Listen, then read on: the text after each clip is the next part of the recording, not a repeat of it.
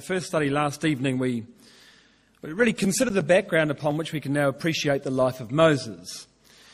His nation, you recall, steeped in idolatry, basically faithless, immersed in the religion, you might say, of Egypt. His tribe, of the 12, it would appear, the most faithful. Certainly in the early years of the wilderness wanderings, the tribe of Levi distinguished themselves above all the other tribes in their conduct. His family, of whom I think there can really be no doubt whatsoever, both Amram and Jochebed, his parents, were extremely faithful people. Miriam and Aaron are spoken of in Micah chapter 6 as leaders of the nation with Moses. So you've got a remarkable family, therefore, that this boy was born into. Remarkable parentage, remarkable siblings from, we might say, a remarkable tribe in the nation. We look briefly at the circumstances in the early verses of Exodus chapter 2 surrounding his birth. And from what we've already seen, it's very clear that the beginning of Moses' life was the subject of considerable divine intervention. He was born not only into a faithful family, but condemned to death by a violent and oppressive ruler, and saved out of that death providentially and by the clear thinking of his parents. Well, as we read today, we're now going to begin shortly in Exodus chapter 2 from verse 11, which is sort of where we left off last evening.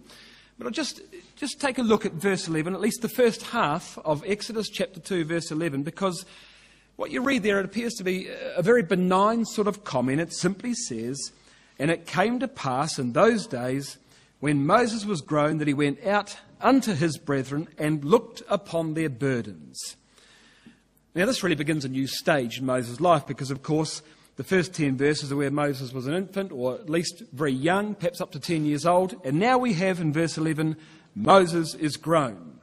Acts chapter 7 and verse 23 is the New Testament commentary on this, and it tells us that Moses wasn't just grown, he was 40 years old. In fact, Acts says he was a full 40 years old when he went out and looked upon his brethren. And of course you can see in the subsequent verses we have the issue of him smiting the Egyptian, burying him in the sand and so forth. The point is, it sounds like a very natural thing, you see, as you start reading these verses from verse 11. But all you're given in Exodus chapter 2 are the facts, really just the bare facts of what Moses did that resulted in his own flight from the land of Egypt. The fact is that there's nothing random about what Moses does here. There's nothing haphazard. He doesn't just happen upon his people and sees an incident, gets involved, and everything goes bad and he has to leave the country. An awful lot of thought had gone into this by Moses before the transactions of these verses. And that's what we want to explore this afternoon. But to do that, we've got to fill out the story a little more, and you've got to go to the New Testament for that. So come with me to begin with to Acts chapter 7. Acts chapter 7 enlarges upon the background of Exodus chapter 2, because of course it describes here in some detail the life of Moses.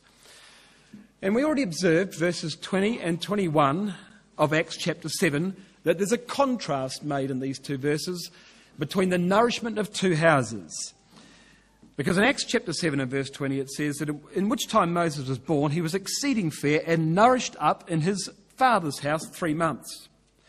And when he was cast out, Pharaoh's daughter took him up and nourished him for her own son. And so, of course, there's two different forms of nourishment which play upon the life of this boy. Two very different lifestyles. His father's house would have been a stable family, a hard-working environment, not a wealthy environment because, of course, they were slaves in Egypt, but an environment, nevertheless, centred upon the principles of the truth. Whereas Pharaoh's house was exactly the opposite. It was a house of worldly ambition, a house of self-aggrandizement in this life, of man-made religion, totally foreign to the principles of the truth. The question then becomes, well, we know what Moses did when he was 10 years old, or thereabouts, he was transferred from one house to another. We know what Moses did when he was 40 years old.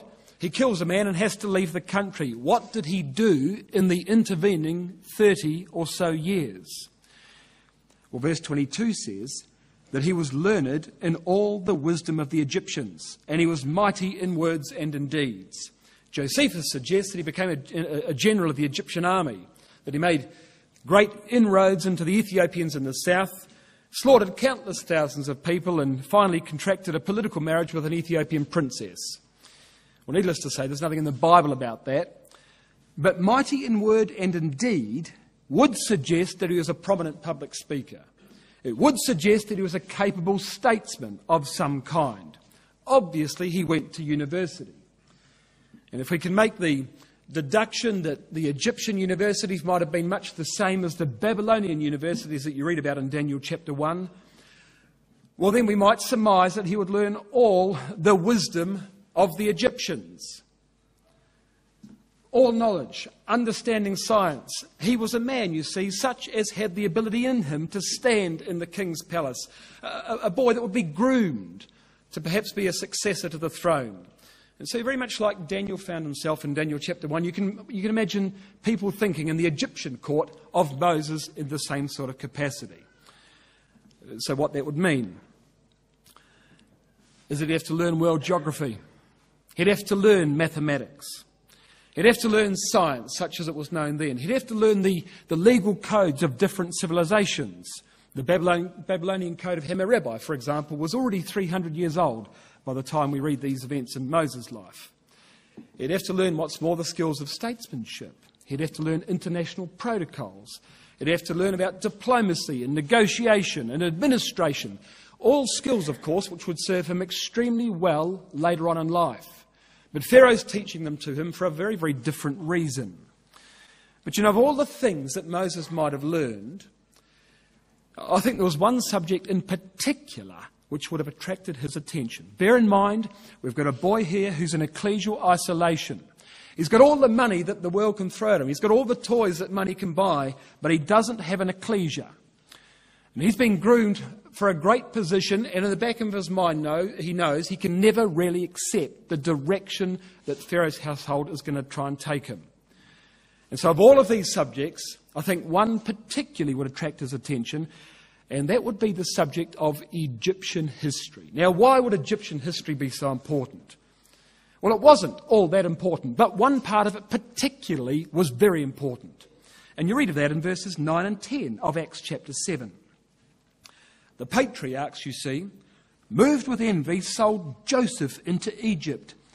But God was with him and delivered him out of all his afflictions and gave him favour and wisdom in the sight of Pharaoh, king of Egypt, and made him governor over Egypt and over all his house. You see, there was a small epoch back in the recent history of Egypt where there was a Christadelphian heavily involved in the economy of that country. But you come with me, just hold Acts 7. Come with me to Psalm 105, because it goes a little further than that. Not only was Joseph an important man in Egypt, but you read of something particular that Joseph did when he was there in Egypt. Psalm 105, verse 20. It tells you this. Verse 17 of the psalm tells you that we're talking about Joseph here. So verse 20 of Psalm 105 says that the king sent him, loosed him from prison, even the ruler of the people, let him go free. He made him lord of his house, ruler of all his substance, to bind his princes at pleasure and to teach his senators wisdom. So Joseph was employed in educational capacity in Egypt. How much do you suppose, therefore, of the wisdom of Egypt actually came from Joseph? And even though the current administration doesn't agree with the previous dynasty, they don't recognise Joseph in that sense, the history couldn't be erased. The history was the history. And here's Moses attending to books as he's been brought up in the house of Pharaoh's daughter, and he's got to consider Egyptian history, and lo and behold, he comes across the deeds of this Christadelphian, who's now been dead for 100 years.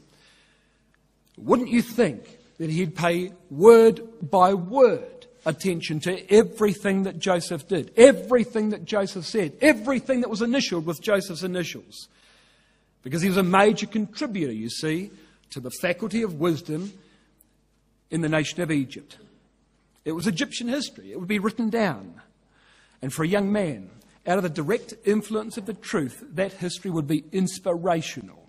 He would have known it backwards. Everything Joseph did, everything Joseph said, you see. You can see, brothers and sisters, how Joseph would become somewhat of a mentor from the grave, you might say, but a mentor nevertheless for the young Moses as he's growing up in this household. Well, that's part of the picture. Now, you come with me to Hebrews chapter 11. Let's fill out that picture a little more. Because that household was going to make certain demands, you see, on Moses. It had invested a lot in him. And now it was payback time. And there were certain expectations, you see, that the court was going to have of Moses, like it perhaps would have of any politician. And he's going to have to start going step by step through the path that they've marked out for him. And in Hebrews 11 and verse 24, it tells you, by faith Moses, when he was come to years, refused to be called the son of Pharaoh's daughter, choosing rather to suffer affliction with the people of God than to enjoy the pleasures of sin for a season, esteeming the reproach of Christ greater riches than the treasures of Egypt, for he had respect unto the recompense of the reward. Now, there's an awful lot there. What's it saying? Well, he refused to be called son of Pharaoh's daughter. He refused the pleasures of sin, and he refused the treasures of Egypt, it says in those 3 verses. Instead, he sought affliction with the people of God, he sought the reproach of Christ, and he sought the reward of eternal life. So there's a very clear demarcation in Moses' mind between what Egypt can offer him and what the truth can offer him. And the point is that those 2 lists of 3 things are both synonymous. The son of Pharaoh's daughter, you see, would be a high-powered position. There would be no shortage of money, but it would be buried in sin. On the other hand, ecclesial life would be a life of privation. It would be the subject of personal ridicule, but there would be an ultimate reward of immortality. Now look at the details. Verse 24.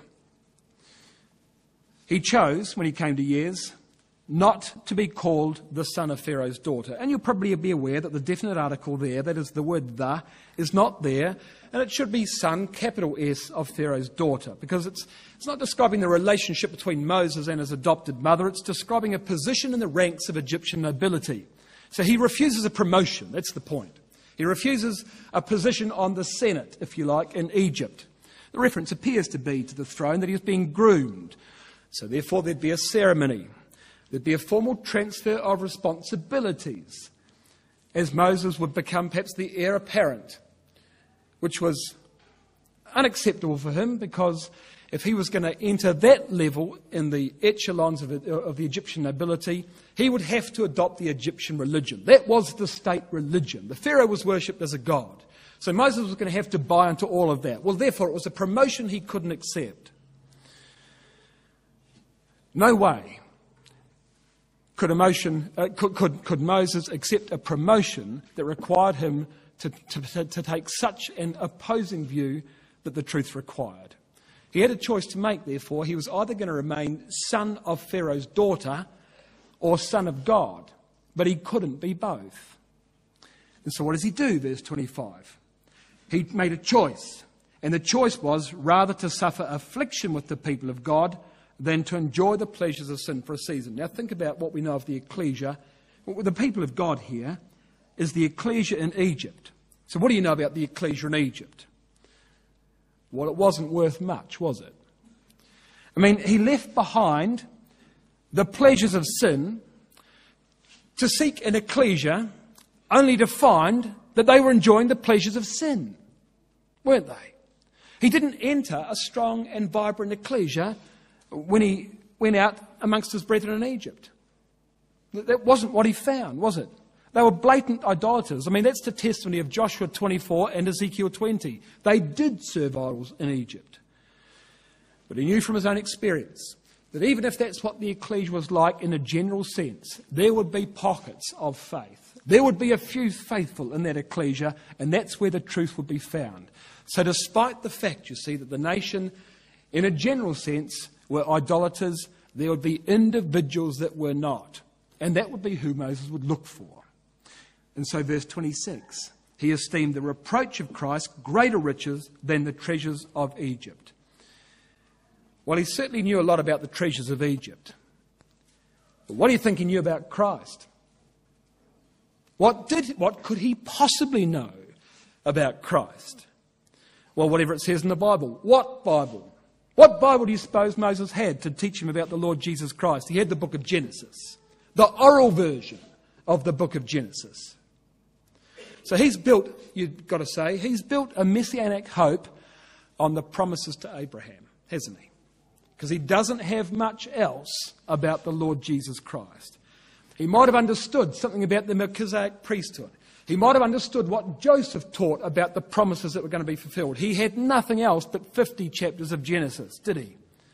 When was the last time you heard a lecture on the Abrahamic promises or on the covenant? And did it ever make you stop and think, you know, I've heard all of this before. Why am I hearing this again? Perhaps I could do the lecture better than what I just heard. Why didn't he say this quote? Brothers and sisters, this simple message of the Abrahamic promises was clearly what changed this man's life. And really, whether you hear it delivered well or not, the fact is you know the promises, and every time you go through those in your mind, there's an enormous power there of promises which are yet unfulfilled. And this man hung on to them in ecclesial isolation when he was offered all the money you can dream of.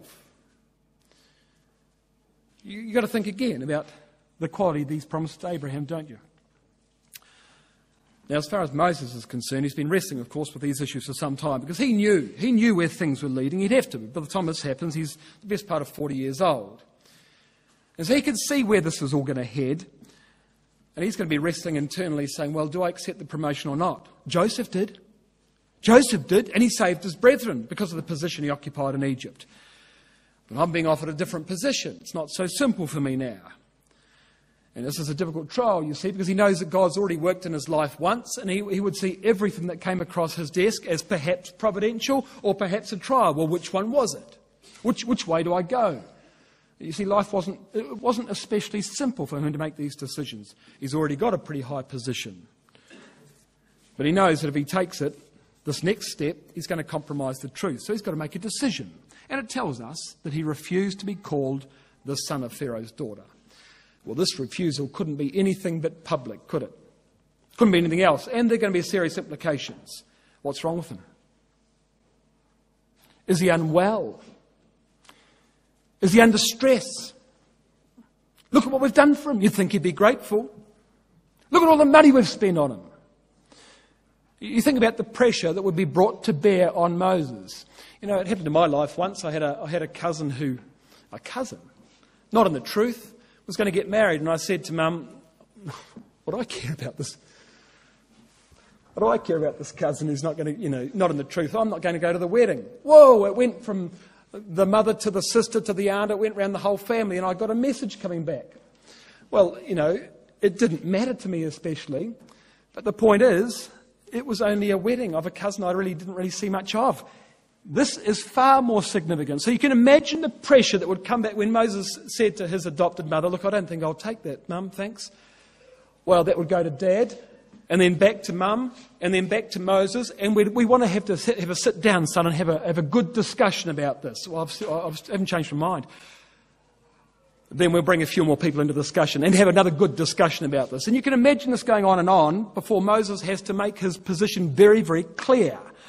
Well, now he's in disgrace. He's let the family down. The royals all think he's a delinquent. You can imagine what things are like in the palace. Now, understanding all of that, come back to Acts chapter 7. Because Moses has got something on his mind, you see. He's got another plan. And it doesn't really involve Pharaoh's daughter. Because in Acts chapter 7 and verse 23, it tells us that when he was full 40 years old, it came into his heart to visit his brethren, the children of Israel. What do you mean it came into his heart? Well, we see we've got a problem because whatever came into Moses' heart was going to cost a man his life. He thought, you see in verse 25, that everybody would get the point. Verse 25, he supposed his brethren would have understood how that God by his hand would deliver him. But they didn't understand. Well, nobody got the point. Moses goes and does this deed. He thinks everybody's going to join the dots. Everyone's going to get the point. They're all standing around looking at him like there's something wrong with him. What are you going to do? Kill me like you killed the last fella? So what's Moses doing? What exactly is going through Moses' mind? Well, I'll show you exactly what's going through his mind. You come back with me to Genesis 41. Back to the life of Joseph. Because you see, he sees himself as somewhat of a copy of Joseph. And you can understand why. Providence has acted in his life in a similar manner to which it acted in Joseph's life. And so now he thinks that God's going to use him in the same way that he used Joseph. Now there are some references that bear upon this. For example, in Genesis chapter 15, verse 13, God said to Abram, "Know of a surety that thy seed will be a stranger in a land that's not theirs. They'll serve them, they'll be afflicted 400 years, but in the fourth generation they'll come hither again." Moses already knows he's the fourth generation. He knows that deliverance has got to happen in his lifetime. Genesis 50, verse 24, Joseph said to his brethren, "I die, and God will surely visit you to bring you out of the land which he swore to Abraham." So he knows Joseph has reiterated the promises to Abraham, which of course is Moses' Bible. He goes out to visit his brethren. Can you see a significance there between what he does and the words of Joseph? But he does it when he's a full 40 years old. Now, what's the point there? Well, here's the point. Genesis 41, verse 46. Joseph, it says, was 30 years old when he stood before Pharaoh, king of Egypt. So he's been in prison for a few years. He's now 30 years old. And he's going to stand and become number 2 in the empire. Verse 53, Genesis 41, verse 53. "And 7 years of plenteousness that was in the land of Egypt were ended." Herald's Joseph. Well, he's 37, isn't he? Genesis 42, verse 1. "Now when Jacob saw that there was corn in Egypt, he says to his boys, 'What are you looking at each other for? Go down to Egypt and buy corn.'" That's the first year of the famine. Herald's Joseph. He's 38. Genesis 43, verse 1. "The corn runs out. Jacob says to the boys, 'Go back and get some more.' Verse 1. "The famine was sore in the land. It came to pass they'd eaten their corn." What's happening? It's the second year of the famine. Herald's Joseph. He's 39. Genesis 45, verse 6. Well, you know the story of Joseph. One thing leads to another. He gets all the boys in front of him and he reveals himself to them. How old is he when he reveals himself to them? Genesis 45, verse 6. "These 2 years hath the famine been in the land, and yet there are 5 years in which there shall be neither earing nor harvest. And God sent me before you to preserve you a posterity in the earth and to save your lives by a great deliverance." Joseph's 39 years old when his brethren stand in front of him. By the time he got Dad down to the land as well, he was 40 years old. And it says in Acts chapter 7, when Moses was a full 40 years old. What's the point of that? He's waiting for God to use him, isn't he? Just like God used Joseph. Joseph delivered his family, you see, when he was 40 years old. And Moses is looking for a sign, waiting for something to happen to tell him that at 40 years old, and the clock's ticking, and he's getting near his 41st birthday, and he's a full 40 years old. He's desperate for a sign. And he interprets the first thing that happens as a sign, and one thing leads to another. So can you see what is going through Moses' mind? I think it's pretty clear. Exodus chapter 2 said when he was come of age. There's an awful lot more than just coming to years. He got to a specific year, modelling his life upon a specific man. And nobody understood. Nobody understood all. So come with me to Exodus chapter 2. Look what happens. So you can see the tension, brothers and sisters, in this man. He's in his 40th year waiting for something to happen. He saw Joseph accept promotion. He saw Joseph deliver Israel. He knows he can't quite do the same thing because of the religious implications. He hates the things of Egypt. He's going to make his greatest decision for the truth. Pharaoh's upset. He's burning his bridges pretty fast. He's upset the entire family. He goes out amongst his people. And verse 11 of Exodus chapter 2 says, "It came to pass in those days when Moses was grown that he went out unto his brethren, looked upon their burdens, and he spies an Egyptian smiting a Hebrew, one of his brethren." Oh, it's the divine sign that I've been waiting for. God's going to use me today.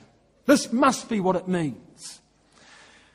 Now, before I get to that, I think there's another reason he went out amongst his brethren. And he looks upon their burdens. Now, what do you think Moses had to understand about their burdens? I mean, he knew how slaves worked. He knew what the Jews were being used for. I don't think there's a lot of education that watching what the work of the Jews was would give Moses. I think, however, when you come to chapter 5, verse 14, we've got another clue about what Moses was looking for amongst the burdens of his people. It tells you in Exodus 5 verse 14 that the officers of the children of Israel, which Pharaoh's taskmasters had set over them, were beaten. And they demanded, "Wherefore have you not fulfilled your task, making bricks today like yesterday?" and so forth. What is the point? The point is we have Egyptian taskmasters. Under them we have Hebrew officers. And under them we have Hebrew slaves. So there's a structure amongst the slaves. There's a hierarchy. The nation's already organised into companies. And each one of those companies has a Hebrew commander. Now you think about Moses' education. What would Moses make of that? What possibilities do you suppose Moses could see in that? I think it'd be fair to say he probably saw some good military possibilities. He's already got the organisation of a standing army amongst the Jews. That, combined with his leadership and God's obvious will, the nation's superior numbers would make them invincible. Obviously, that was Pharaoh's major concern back in chapter 1 of Exodus and verse 10. That's why he was drowning baby boys. The numbers of Israel were a concern to him. But you just think about this from Moses' point of view as he goes out to apparently spy the burdens of his people. An awful lot more to it than that. We'll come back to chapter 2. Chapter 2, verse 11. He spies an Egyptian, it says, smiting a Hebrew, one of his brethren. Well, it's likely that the refusal of the throne is reasonably well known by now. His Hebrew origin has already obviously been known for some time. He might expect at least a favourable reception by his people. And now this? Well, you'd have to say things are playing right into his hands, wouldn't you? Verse 12 goes on. He looked this way and that way. When he saw there was no man, he slew the Egyptian and he hid him in the sand. Acts 7 verse 24 says of this verse, seeing one of them suffer wrong, he defended him and avenged him. So here's a man mighty in word and deed. He defends him in word, he avenges him in deed. That's what Moses did, hides his body in the sand. Verse 13. And when he went out the second day, behold, 2 men of the Hebrews strove together. So he sees an Egyptian smiting a Hebrew, he deals with that, and now he sees Hebrews fighting Hebrews. Acts 7 and verse 26 says he showed himself to them the next day. He'd refused the ceremony in the court of Pharaoh. He thought he'd be accepted with equal enthusiasm amongst his own people. Well, verse 13 says, the 2 Hebrews were striving. He gets involved. Wherefore smitest thou thy fellow? And he said, who made thee a prince and a judge over us? Do you intend to kill me like you killed that Egyptian? Well, nothing could have prepared him for that. Nothing could have prepared him for that. Moses is devastated by verse 14. Everything he's done for the nation. Everything he's invested in this venture, you see. And he's done it all for the truth. And the wheels have come off. Everything's coming to pieces. You see, so God's forsaken him. This wasn't a sign from God at all. It was a trick. And now everybody knows. And he's shown his hand. And now he's in big trouble. Well, everybody knows all right, because verse 15 says, and he says at the end of verse 14, the thing is known. When Pharaoh heard this thing, he sought to slay Moses, it tells you. Of course, Pharaoh put 2 and 2 together very quickly. Now everything made sense. We've got a traitor in our midst after all we've done for him. Ordinarily, Moses could have killed thousands of Egyptians. He perhaps could have killed thousands of Hebrews and Pharaoh wouldn't have blinked an eye. Not anymore. Not anymore. He's shown his hand now, hasn't he? You know, in Exodus 18 and verse 4, when Moses names his second boy, it says, I named him Eleazar because Yahweh delivered me from the sword of Pharaoh. What that tells you in verse 15 is that straight away the police are out. He can't go to the palace, can't go back to his family, can't go to Israel. He's got to get out. And they almost got him. Yahweh delivered me from the sword of Pharaoh. Pharaoh almost got him. And off he goes across the border, you see. What went wrong? Well, this is what went wrong. Acts chapter 7, verse 25.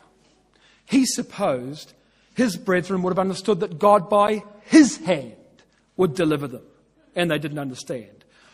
40 years later, what we find in Acts 7, verse 35, is that God did use Moses, who became a tool in God's hand. And the record tells us that it was by the hand of the angel that appeared to him in a bush. So he was a man who thought he could do things in God's time the way he wanted. Didn't realise, in fact, that God had an entirely different plan. He was going to use Moses in an entirely different way. In Acts, as you'll see in chapter 7 there, makes the contrast between the hand of Moses and the hand of the angel. And one hand fought the other. And it was doomed to failure, therefore, at 40 years old. And there was nothing he could do. But look at the preparation in his mind. Everything that happened to Joseph, you see, happened to Moses.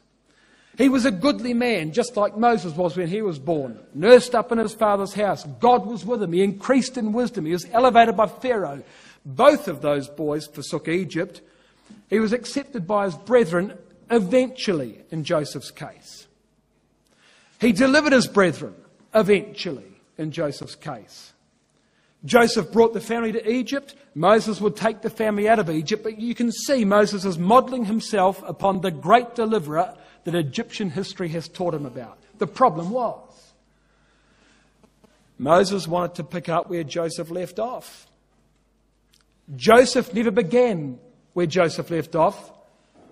This is where Joseph began. All the formative years of training of Joseph, Moses has never seen. Moses has never been a shepherd. He's never even contemplated getting his hands dirty like that. And there was a time, you see, when Joseph was a shepherd and when he sought his brethren and he was rejected by them. And they said to him, shalt thou indeed have dominion over us? Shall our sheaves really bow down to you? Who made thee a ruler and a judge over us, Joseph? Who do you think you are, telling us a dream like that, Joseph? And he finds himself exiled, Joseph does. A slave, actually. He marries in Egypt, actually. And fathers 2 sons. Just like Moses was subsequently to do in Midian in his own exile. You see the point? There's no question there's a parallel between Joseph and Moses. It's just that their lives were lived the opposite way around. Moses was a shepherd, then he was a deliverer. Joseph was a shepherd, then he was a deliverer. Moses thinks he can start off by being a deliverer. God says, I'm sorry, that's not the way it works. You've got to do your time with the sheep. And that's going to be 40 years. 40 years. And so he doesn't know this, of course, but now he flees from the face of Pharaoh, flees for his life. Where does he go? Well, he's in the north of Egypt. He's really got, I suppose, 3 choices. He could go south, he could go west, or he could go east. Well, what would you do? You're not going to north. North is the sea. You're not going to go no south. It's just desert, and it's more and more of Egypt. Egypt went very, very far south. He's got to get out quickly. Well, what is there west? There's not much. There's Libya. He goes east because he goes to Midian. Why does he go east? Now think again about what Moses would know about the geopolitics of the region. He's a man that would have a pretty good idea about trade routes, about foreign kings, about foreign economies, about the history of some of these countries. And amongst all the stories he'd read about a man from a distant land who was very rich, who came upon very hard times, the greatest of all the men in the East. And Job, you see, hasn't been dead long. But Moses knew that somewhere out there, Job had once lived. He was a Christadelphian. He was a descendant of Abraham. Eliphaz the Temanite, who came to Job, is himself the grandson of Esau. Job, it appears, lived at the time when the nation of Israel was in Egypt. Well, Moses knows that somewhere out there's an ecclesia. And he's got to go and find it. And that's why he goes east. Because there are brethren out there. There's a whole nation, national ecclesia, if you like, in Egypt. But out there, way out there east, he's heard stories come across his desk of faithful people. And off he goes. He's got no choice. He's got to go east. Because he's looking for the ecclesias in the east. We'll come back to Acts chapter 7. We know what happened. He meets an ecclesia in the east. Not as far east as the land of Uz, but in the east nevertheless. And it's the ecclesia of Jethro. And he finds himself in fellowship with Jethro. Acts chapter 7 and verse 29. Verse 29.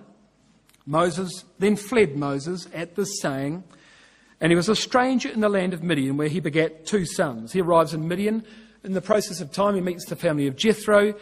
He's desperate for sanctuary, of course. He goes to the only place he knows, and he's going to stay there now for 40 years. And as we're going to see, he doesn't enjoy that 40 years one bit. From this point of his life, it appears he begins a gradual but consistent spiritual decline. Gets very, very depressed. There's nothing commendable ever written about this epoch of Moses' life.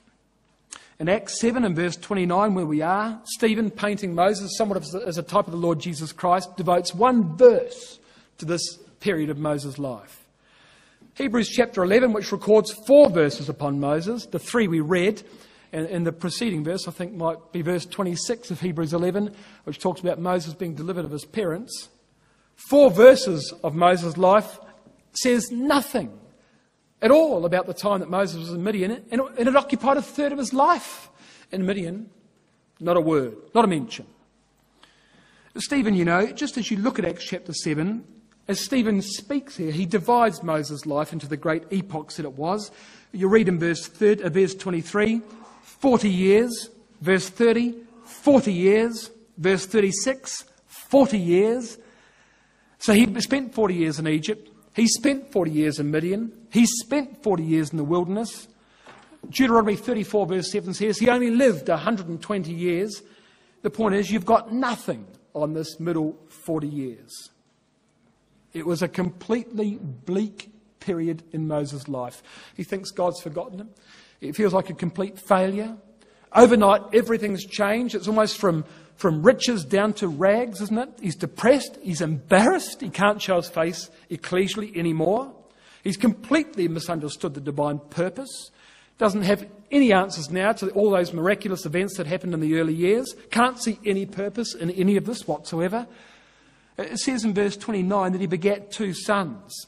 The eldest of those sons was Gershom. Gershom means stranger. Strong's translates it refugee. That's how he feels by the time he's having his sons in Midian. Exiled. Dispossessed. Hopeless. And for another 40 years, God's going to work on his character. You see, for most of the first 40 years, he was educated in Egypt. He was taught discipline, etiquette, leadership, or all the attributes that would make him a good governor in the land. Groomed, as we said, for a prominent position in this empire. But with that education comes self-confidence, comes arrogance, comes independence, comes pride. So there's the question. How do you take a man, brothers and sisters, and give him all the skills that you're going to need him to have to lead a nation of 2 million people and keep him humble at the same time? Well, you send him to the best university in the world. He gets A+ in everything he studies. Everybody's clapping their hands and patting him on the back. And then you take him out and you screw him up. You pull him to pieces and you rebuild him like you want him. How else is there to do it? Look what he had become at 40 years old. He had all the skills. He could speak like you've never heard. But could God use him? Of course not. Could any ecclesia use him? Of course not. So God now takes him out into the wilderness to take into pieces. Nothing, breeds inactivity, says Melba Purkis. Nothing breeds doubt more insidiously than inactivity. There's no greater test of patience than indeterminate waiting. It's a lesson which all disciples of Jesus must learn. So often, especially in the eager devotion of youth, obedience to the call of God is thought to imply an entire redirection of the whole life. There are new worlds to conquer, deep wrongs to right, great deeds to be done. Slowly we realise that the Father's business takes us back to the carpenter's shop, to things we thought we might have left behind, to the slow discipline of patience and steadfast devotion to a long period of waiting upon God. And this was it, you see. Moses might have been ready to take on the world at 40 years. By no means was God ready to use Moses for anything at 40 years. He's out there in the desert, reduced basically to nothing. He's just a shepherd, just a meagre shepherd. No clue when this would end, no apparent point to any of it. He's just running around in circles behind a flock of sheep. There would obviously be a cost to Moses spiritually. He's nowhere near an ecclesia, but this is going to be the cost that's required to pay to remove the insidious influence of Egypt, you see. But having reduced him to nothing, God's now going to build him back into the man that he can use, into the man that he wanted him to be, and the man that he has actually sent him to get this education for. That would happen through the plagues. God will take Moses from the humility of Midian and fashion him into the arm of God. This is what's going to happen. And after 40 years, God appears to him. Verse 30 of Acts chapter 7. And when 40 years were expired, there appeared to him in the wilderness of Mount Sinai an angel of the Lord in a flame of fire in a bush. By this time, you see, God had judged that Moses would be ready to listen. He had to learn the disciplines and the patience of the wilderness to appreciate this message. And the message comes in verse 31. Moses saw it, he wondered at the sight, and he drew near to the bush to behold the voice of the Lord that came to him. I'm the God of Abraham, Isaac and Jacob, verse 32 says. I've seen the affliction of my people, he says. I'm going to deliver them, and I'm going to use you, and you're going to go back to Egypt.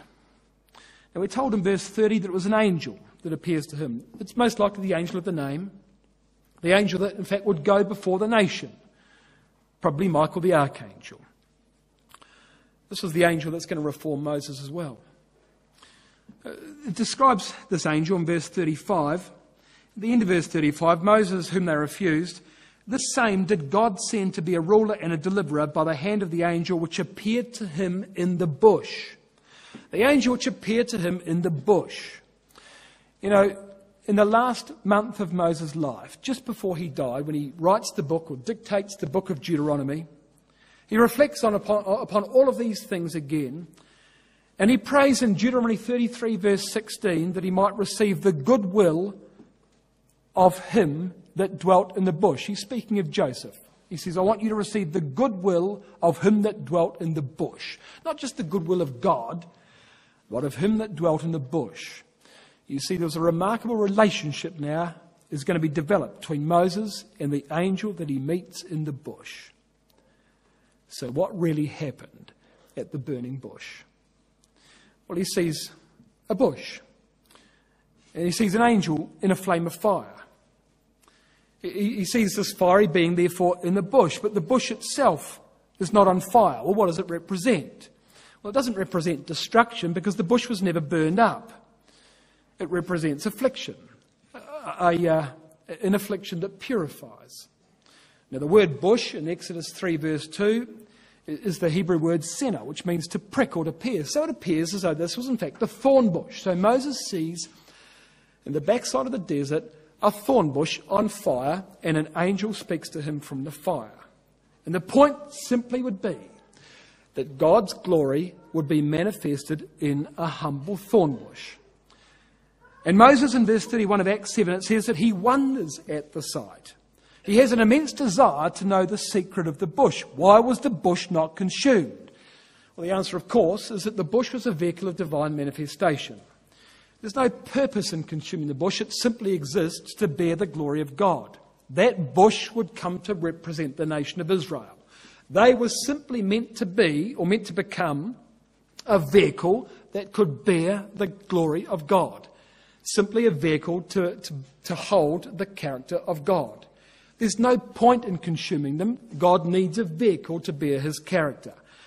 At this point, there is no nation of Israel. They're all slaves in Egypt. There's only Moses. So the first application, therefore, of the burning bush would be to Moses personally.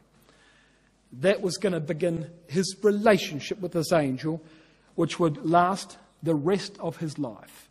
Affliction, refining, purification. He was simply meant to be a humble thorn bush that would bear the character of God. That was his job. That was all God wanted him to do.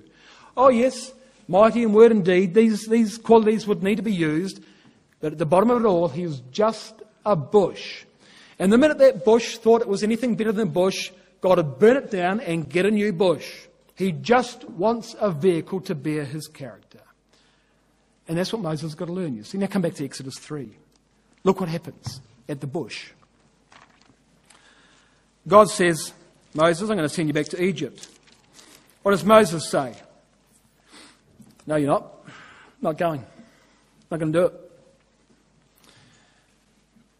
You know, we talk about the bush being a vehicle for the character of God. It's a lofty thought in a sense, and at this point, too lofty for Moses. Exodus 3, verse 11. Moses says to God, who am I, he says, that I should go unto Pharaoh, that I should bring forth the children of Israel out of Egypt? I can't do it. I'm the last person, he says, that you should be asking. And we're going to begin now a conversation between Moses and the angel of the bush. And Moses is going to find a lot of reasons why it's clearly impossible for him to go back to Egypt. And here's the first one. Verse 11 of Exodus chapter 3. I'm the last person you should be asking. Don't send me back to Egypt. The answer comes back in verse 12. Don't worry. I will be with thee. There will be no problem. Verse 13. Moses says to God, well, yes, but behold, when I come to the children of Israel and say unto them, the God of your fathers has sent me to you, they'll say to me, what's his name? What am I supposed to say to that? You know what happened the last time I pretended to be a deliverer. They said, who do you think you are? Well, what am I supposed to say this time, he says. I can't just walk in and deliver the children of Israel. The answer comes back in verse 14. You tell them that Yahweh has sent you. You go to the elders of Israel in verse 16. They'll listen to you. And then take those elders before Pharaoh in verse 18. He won't listen to you. Verse 19. And as a consequence of that, I'm going to punish Egypt. And eventually, verse 22, they'll pay you to leave Egypt. That's the discussion. Chapter 4, verse 1. Moses answered and said, but behold, they won't believe me. They won't believe me, nor hearken to my voice, for they will say, Yahweh has not appeared to you at all. You're lying, Moses. I can't do it. They won't believe me. That's the third refusal. He's having a discussion with Michael the Archangel. He's just refused 3 times to do what he was told to do. 3 times. Well, so God gives him the ability to perform miracles in the early verses of chapter 4. The rod becomes a serpent, the hand becomes leprous, the water becomes blood. Verse 10, go to Egypt, God says. Verse 10, Moses said to Yahweh, my Lord, I'm not eloquent. 4th refusal, I'm not eloquent, neither heretofore, nor since thou hast spoken to thy servant. I'm slow of speech, I'm of a slow tongue. I can't speak, he says. Never could, really. Never have been mighty in word and deed. What do you make of that? Can't speak, never could speak. The angel's losing patience. Verse 11. Yahweh says to him, who hath made man's mouth? Who maketh the deaf or the dumb, or the seeing or the blind? Have not I, Yahweh? Don't you think I know if a man can speak? Don't you think I know if a man can see? I'm the Creator. Don't tell me you're slow of speech. I'm the Creator, he says. Now therefore, verse 12, go and I'll be with thy mouth and I'll teach thee what thou shalt say. And Moses says in verse 13, O my Lord, send, I pray thee, by the hand of him whom thou wilt send. New International Version. O Yahweh, please send someone else to do it. Fifth refusal. Well, this has gone on long enough. This is the God who's slow to anger. Moses is putting himself in a serious position. This is what 40 years in Midian has done. Completely reduced his spirituality, completely reduced his self-confidence. He's an extremely depressed man. He's got no confidence in himself whatsoever, even though he knows the decorum of the court of Pharaoh. He knows what would have to be done. He just does not feel as though he can do it, even with divine assistance. What do you do with a man like that? Well, he's going to go anyway. That's what's going to happen. He's going to go anyway. But he's in an extremely poor spiritual state. You want to see the proof of that? Verse 25 of Exodus 4. He's forgotten to circumcise his second son. In Genesis 17, Abraham was told that the man-child whom you don't circumcise should be cut off from his people because he's broken my covenant. In today's language, in verse 25 of Exodus 4, Moses has forgotten to baptize his boy. Well, just what kind of a Christadelphian do you suppose he is by the time he's done 40 years in Midian? Well, not much. Not much. Things are at an extremely low ebb, but he's going back anyway. And you see, it was those 10 plagues that began to now rebuild the character of Moses. You look at it. He's not a confident man. But look at it. Exodus chapter 7, verse 6. Look what it says. And you see, you can see the change in Moses. Exodus 7, verse 6. The plagues begin. Moses and Aaron did as Yahweh commanded them, so did they. Verse 20. Moses and Aaron did as Yahweh commanded. Chapter 8, verse 13. Yahweh did according to the word of Moses. There's a change, isn't there? Yahweh did according to the word of Moses. Chapter 8, verse 30. Moses went out from Pharaoh and entreated Yahweh. And Yahweh did according to the word of Moses. So it began with Moses and Aaron doing what they were told.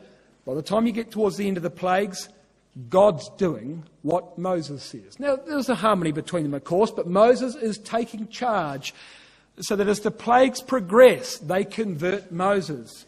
And he regains the confidence that he has in the truth, and that, in fact, he can be a valuable servant of God. And throughout those months, you see, the angel develops Moses into one of the greatest men that ever lived. He had all the building blocks in the first 40 years, but with them came arrogance and pride. So he takes him out into the desert for 40 years. It reduces him and pulls him back to pieces and rebuilds him the way he can use him. So that when Moses finally appears to the nation, what did they see? What did they see when he finally... Well, I'll show you. You come with me in conclusion to 1 Corinthians chapter 1. This is what the nation saw when Moses finally appeared to them at 80 years old. A very different man to what they saw at 40 years old. 1 Corinthians chapter 1. And isn't this the point, brothers and sisters, young people? 1 Corinthians 1, verse 25. Because the foolishness of God is wiser than men, the weakness of God is stronger than men. For ye see your calling, brethren, how that not many wise men after the flesh, not many mighty, not many noble are called. Now think about that. Not many wise men, educated in all the wisdom of Egypt, it said. Not many mighty men, mighty in word and in deed, it said. Not many noble, it says. This was the prince of Egypt. Offered, son of Pharaoh's daughter, not many noble. Verse 27.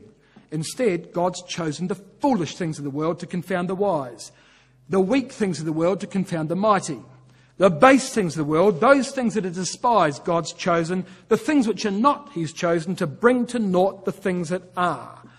And there's the dismantling of Moses' character, you see, back into building blocks. Verses 27, 28. 40 years in Midian as a shepherd. He's just a thorn bush. He's just a humble thorn bush. And what for? Verse 29. that no flesh should glory in my presence, says God. That salvation might come by the arm of God and not by the arm of Moses. And so then God puts them back together through the plagues. And here he comes, chapter 2, verse 1. Back into Egypt he comes. I, brethren, he says, when I came to you, I came not with excellency of speech or of wisdom, declaring unto you the testimony of God. When he came to Egypt, didn't come with excellence, never really was a good speaker, as he's now decided. I determined not to know anything among you save Jesus Christ and him crucified, because the reproaches of Christ are greater than all the treasures of Egypt. And I was with you in weakness and in fear and in much trembling, affliction, refining, purification, you see, as he's built up throughout the course of the plagues. And my speech and my preaching was not with the enticing words of man's wisdom, but in demonstration of the Spirit and of power. Not eloquent. Not me. Never have been, really. That your faith should not stand in the wisdom of men, but in the power of God. Because, brethren, he would say, I want you to reflect the character of God. I don't want you to reflect the character of Moses. This is Moses, brothers and sisters. This is the man that God educated, dismantled, and rebuilt. Now he's a man that God can really use. And from this point, the world will never be the same again.